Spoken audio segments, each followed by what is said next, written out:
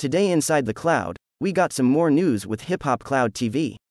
But first, make sure you follow us on all our social media at Hip Hop Cloud TV and visit our website at hiphopcloud.tv. Now let's get to today's news. Ralo respond to the allegation of him snitching to get out of prison faster. The artist signed by Gucci Mane to 1017 been the topic of discussion the past few days, but not for the best reason. He was arrested back in April 2018. The feds showed up to a private airport in Georgia where he got caught with more than $1 million worth of weed and other drugs. It came out this week that some people close to the rapper found court documents about him and his case, stating that he denied multiple drug charges, saying it wasn't him but the drugs of his co-defendant. Following the claim, one of his friend arranged a call with Ralo to have the situation cleared off as of what happened and why the documents state that he cooperated with the police. The call was taped on video and shared through social media for everyone to hear the story from the man himself. In that video, you can hear a man ask Ralo why his lawyer filed a motion to suppress the information and documents, stating that he told the court the drugs wasn't his. Not only that, he's also asked why did he put the drugs on his co-defendant. Ralo didn't sugarcoat anything and said what it was. Here is the audio of the phone call. It's in black and white, bro. I'm reading your lawyer pleading on your behalf, trying to get this record sealed because of this information that you gave. You saying that you never said that you didn't do it, but you had me believing for 5 years that you kept it solid, dog. And in the paperwork, it say that in 2 months, y'all got locked up in April. In June 6th, you gave a proffer. And you gave up information. You gave them folk the code to your phone and let them review it in your presence. That's what the paperwork say. I ain't opposed to that shit. Belong to him. The documents that you see is from a prosecution misconduct hearing.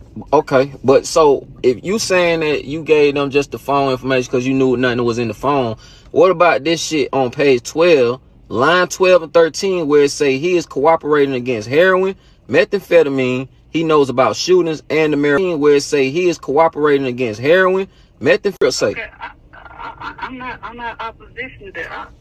Listen, when you go in there, they ask you other questions. I made my presentation. They started asking other questions. You know the code though. That's what I'm saying. You know the code. You ain't supposed to have no meeting with them folks in the first place. Queen, I was presented a situation that only reason why you know about this is because of the prosecution misconduct hearing.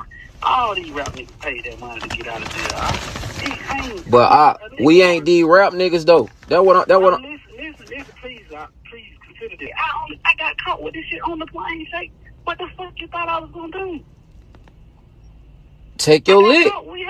Like shit, it's just a week. Well, okay. Look, listen.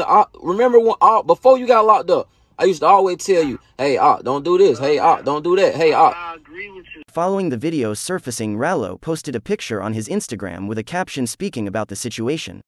He stated, "Even the brothers you pray with will be praying on your downfall, but I clearly can spend my money on what the F I want to spend my money on. It's my money. I'll spend my last dime to get out if I had to.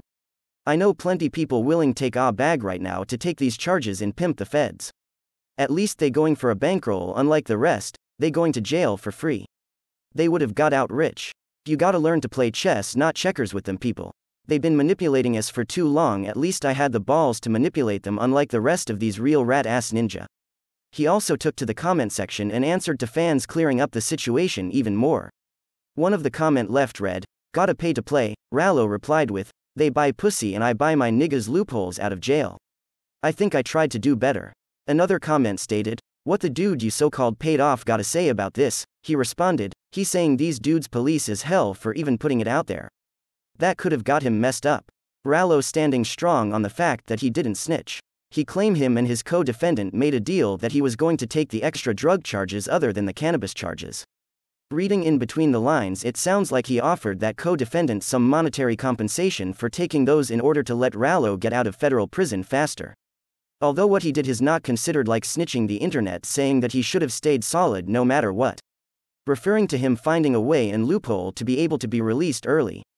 We'll have to wait and see how everything play out. It's still unsure if the feds will take those statements and turn around to charge Ralo and co-defendant for lying in court. We'll have to wait and see how this case rolls out. We appreciate everyone watching and interacting with us on our social media at Hip Hop Cloud TV and through our website hiphopcloud.tv. Make sure to leave a like and subscribe to our channel in order to be the first one to get all the news from the cloud. We out.